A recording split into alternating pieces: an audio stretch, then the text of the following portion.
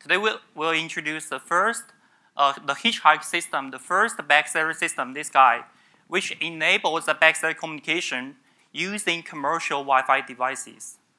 This is joint work with Dinesh, Kiran, and Sachin from Stanford and MIT. And we have put the Wi-Fi radios in many of the embedded systems, like the thermostat sensor, the wristband, the smartwatch, the smartphone. Wi-Fi has become one of the dominant radios that we use for connecting the internet. However, Wi-Fi consumes lots of power during the transmission. This table shows that the power consumption of the Wi-Fi radios versus the other components in an embedded system. We can see that roughly the Wi-Fi consumes several hundreds of milliwatts of power. It's 5 orders of magnitude larger compared to a simple accelerometer sensor. 4 orders of magnitude power compared to a microphone sensor. 3 orders of magnitude more power compared to a microcontroller, and 2 orders of magnitude more power compared to the SRAM storage unit. As a result, when we use a Wi-Fi radio to transmit information, we have to think about how much power will be consumed for this single bit transmission. Ideally, for a low power embedded system, we want to have some radio like this, which only consume microwatts of power. How to build this radio? How to build such microwatts radio? Before diving into the radio design, let's first discuss why Wi-Fi consumes so much power. Any idea here? This figure shows the major modules within a Wi-Fi transmission or reception chain. It majorly composes 3 major modules. The first module is called the baseband processing. It will generate the baseband Wi-Fi analog signals, like the OFDM signals or 11B baseband signals. The second part is the oscillator plus mixture circuits. It moves the baseband Wi-Fi signal into 2.4 GHz signal and transmit out. The third module here is amplifier. You want to amplify the Wi-Fi signal before you push the signal into the antenna. Unfortunately, each module here, each of the 3 modules here, consume lots of power. The combination of the 3 modules here contributes to several hundreds of milliwatts of power consumption of the Wi-Fi radio. So how to do Wi-Fi transmission while consuming only microwatts of power? How to do that? Well, if you want to do Wi-Fi transmission with microwatts power consumption, you cannot have the baseband processing. You cannot run Wi-Fi baseband processing. You cannot have an oscillator plus mixture circuits to move the signal to the 2.4 GHz. And you cannot run amplifier. The only thing that you can keep is just a very simple Wi-Fi antenna. What we do is that we put this antenna into a small device called Backscatter tag. Backscatter tags work in this way. It takes an incoming signal, what we call excitation signal. This Backscatter tag here is able to convert and reflect this excitation signal to a Wi-Fi receiver. During the reflection, this special tag is able to convert the incoming signal into a Wi-Fi signal. As a result, the receiver here, the Wi-Fi receiver, will observe the reflected Backscatter Wi-Fi signal. So, because the signal reflection only consumes microwatts of power consumption, if we can build a system that enables this vision, then we can do Wi-Fi transmission with microwatts power consumption. The question here is how to generate the excitation signal. Well, one of the previous work, passive Wi-Fi, published in NSDI this year, gives one possible answer. The answer here is that you go to the store, you buy a very special device called plug-in device here. This special device generates a sine wave signal. It's a pure single tone signal. Then the passive Wi-Fi tag here is able to convert the sine wave signal into a Wi-Fi signal and reflect this Wi-Fi signal back to the Wi-Fi receiver. When the Wi-Fi receiver receives the backscattered Wi-Fi signal, then it's able to decode the tag information. It's a great idea. However, you need to go to the store, buy the special hardware, deploy this special hardware. Such extra hardware is an extra deployment overhead.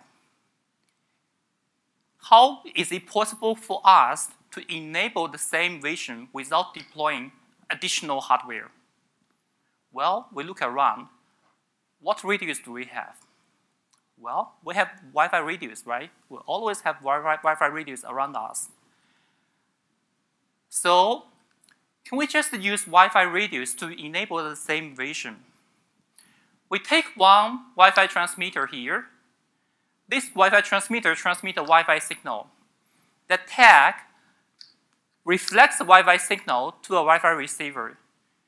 During the signal reflection, the tag somehow embeds its information.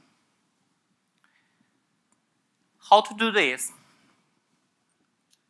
That's our system, HitchHike, the first Backscatter system that is able to enable Backscatter communication using commercial Wi-Fi devices without deploying any hardware, without doing any hardware modification.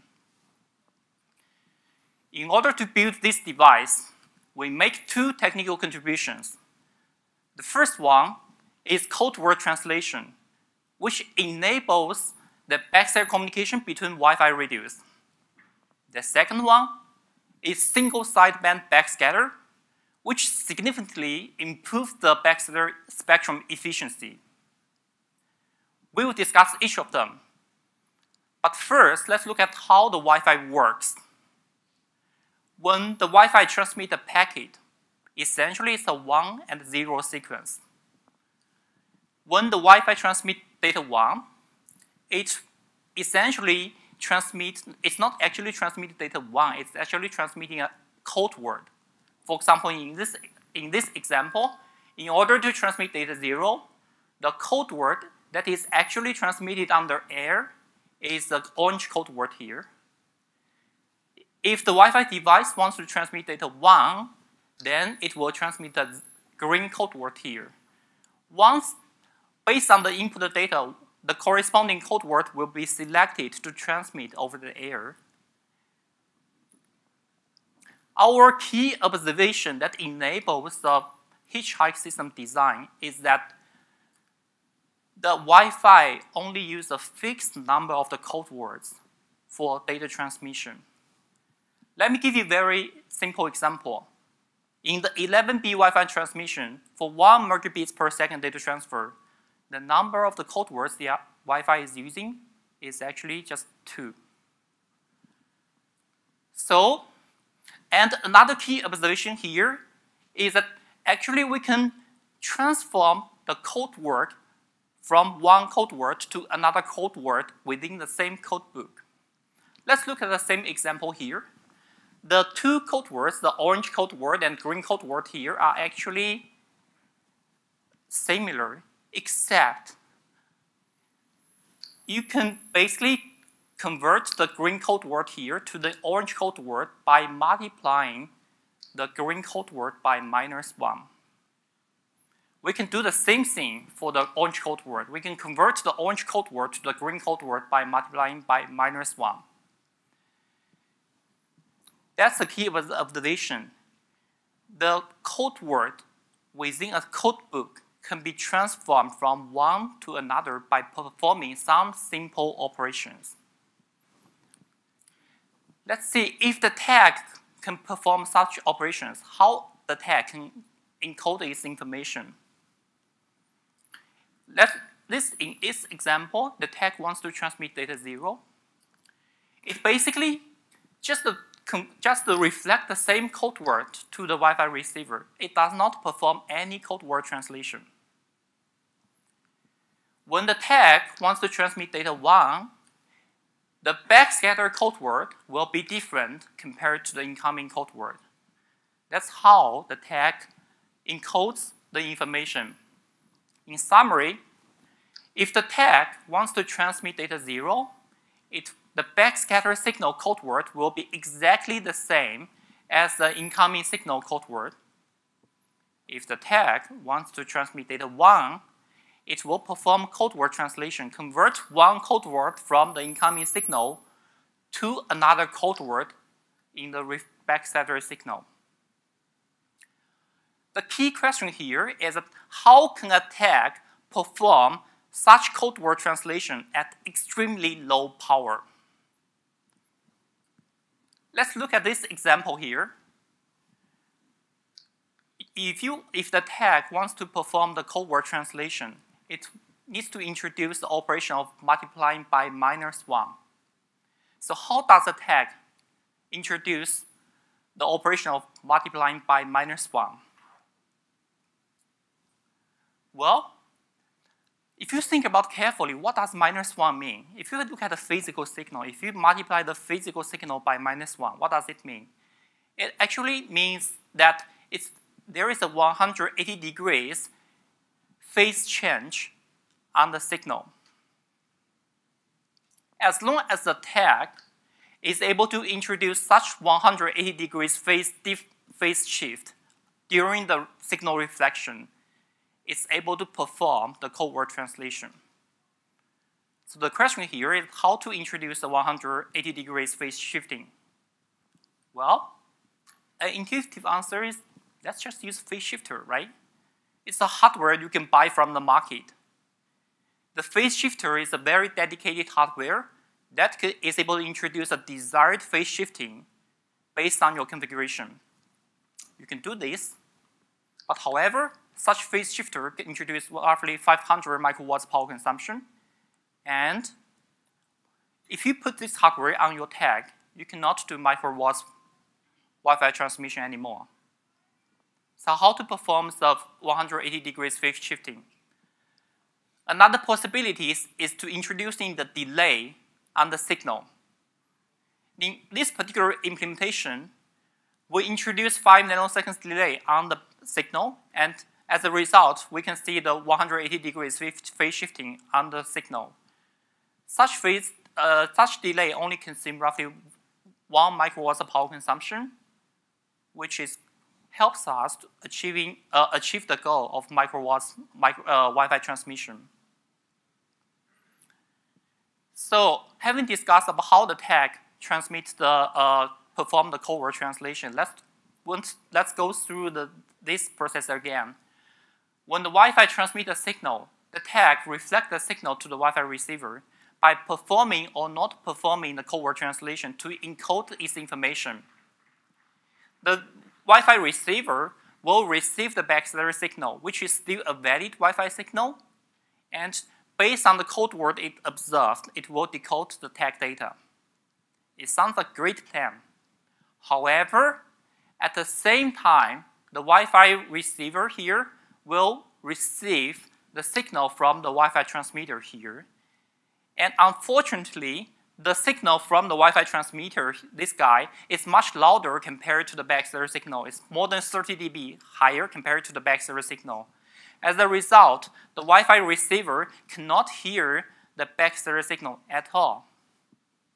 How to solve this problem? There is one paper published in SenSys this year. The idea is that the reason why the receiver cannot decode the backscatter signal, that's because of the backscatter signal here share the same spectrum as the incoming Wi-Fi signal. As long as the tag can perform some operation that moves the backscatter signal away from the incoming Wi-Fi signal, then the receiver is able to decode the backscatter signal without worrying about the interference from the Wi-Fi signal. Such operation can be done by generating some special signal on the tag. The reason is that the backscatter signal here, the B here, is actually the time domain product between the incoming Wi-Fi signal S and the tag local signal T. As a result, when you increase the frequency of the tag local signal, you can move the backscatter signal away from the incoming signal. This is a great idea. However, such operation actually produce two sideband of the signal. On the right side here, we have the desired backscatter signal that we want to decode the tag information. However, on the left side here, we also create another copy of the backscatter signal, which is the undesired signal. Such signal here, the left signal here, will cause interference for other Wi-Fi transmission or other signal transmission on the ISM band. So how to cancel this part? Ideally, we don't want this part at all. We want to cancel it out somehow. And the way we perform the cancellation is to use the signal splition. We take the incoming signal here. We split the incoming signal into two paths. In the first pass of the signal, we will keep the same copy of the backscatter signal, which has two sides of the back spectrum, as this figure shows, which is exactly the same as the original backscatter signal we created. Then, on the second pass, we create another version of the backscatter signal. This version is slightly different compared to the first version. On the right side, the backscatter signal is exactly the same as the signal on the first pass. On the left side, the backscatter signal has a reversed phase compared to the signal on the first pass. Then, we add these two copies of the signal together. The left side of the signal will cancel with each other, and the right side of the signal will remain the same. That's how we produce the single-side band backscatter. And one of the SICOM papers this year, which actually used a similar idea, but we have a very different implementation. So how to decode the tag information? Let's look at the truth table between the tag data versus the incoming Wi-Fi signal. We can see that if the tag wants to transmit data 0, the backscatter signal here is exactly the same as the incoming Wi-Fi signal. If the tag wants to transmit data 1, the reflected signal here will be different compared to the incoming signal. In summary, the backscatter signal here is actually an XOR between the tag data and the incoming Wi-Fi signal. So decoding the tag data becomes much simpler because we can, as long as we are able to XOR the backscatter code word versus the incoming Wi-Fi code word, then we can recover the tag information easily. This is a hardware prototype of our system. It has four major modules. The first module here is envelope detector. This module identifies exactly when the Wi-Fi excitation signal starts. The second module here, RF switch, it performs the signal reflection and embeds its information. The third module here is a FPGA, which runs a code word translator. And the last module here is a power management module. And the hardware and the software of this platform is available on this link, and to ensure that the community can reproduce our result. So in order to evaluate our system, we did this evaluation in the Stanford building, and we put the Wi-Fi transmitter and the tag in one place, and we moved the Wi-Fi receiver away from the tag. The Wi-Fi transmitter we are using is the Intel 5300 Wi-Fi transmitter, and the Wi-Fi receiver we are using is an Apple MacBook laptop. In this experiment, we want to understand how the HitchHike system performs across distance. When the Wi-Fi transmitter transmits at 15 dBm signal, we can see that we are able to achieve roughly between 200 and 300 kilobits per second data rate at close distance. The maximal distance between the tag and the laptop is roughly around 42 meters. When the Wi-Fi transmitter transmits 30 dBm, we actually can operate much longer, more than 50 meters. This experiment was done in a line of sight scenarios. We also performed the similar experiment in the non-line of sight experiment scenario. We put the tag and the Wi-Fi transmitter in one room, and we moved the Wi-Fi receiver across the corridor, so the signal will propagate across several walls. So we can see that at close distance, we observe roughly between 200 and 300 kilobits per second data rate. The maximum distance that we can operate is 32 meters. And we show a demo that's the first demo that enables that is able to do the ECG signal transfer on top of the Wi-Fi signals. So we have a Wi-Fi transmitter here, which is the Intel 5300 Wi-Fi transmitter. We have a Wi-Fi receiver, which is my laptop here. And I will show you, and this Backscatter tag is plugged in with ECG sensor. And I will show you that we can, the Wi-Fi receiver receive the Wi-Fi packets and extract the ECG signal, display the ECG signal in real time. What you can see is that we actually don't have much interference, and we can get very accurate signal from the ECG sensor at the laptop while backscattering only the Wi-Fi signal. And the source code of this demo, the software hardware, is also available on the link that I provided. So to ensure that the community can reproduce the same demo as well. So in summary, I just introduced the HitchHike system design. It's the first Backscatter system that is able to do Backscatter communication between commercial Wi-Fi devices. And it's a very it's a spectrum efficient system, which significantly increases the efficiency of the spectrum usage of the backscatter. It's able to provide 100 to 300 kilobits per second data rate at a distance of 10 meters to 30 meters. And we know that our current system only works for one tag, and we are expanding our system to multiple tag scenario. We're actually designing a MAC layer protocol for the HitchHike system to support multiple tag communication. The code, the software, the hardware is available online. If you guys are interested, please talk to me. Thank you. I'm happy to take questions.